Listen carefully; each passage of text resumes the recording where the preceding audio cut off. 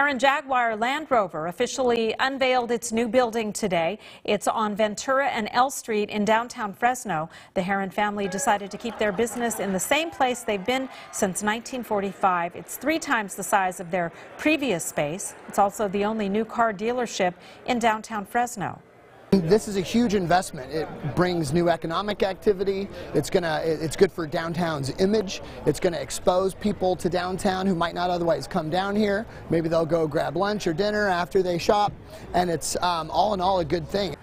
Haron Jaguar chose this day for the grand opening because it's the same date the business originally opened in 1945.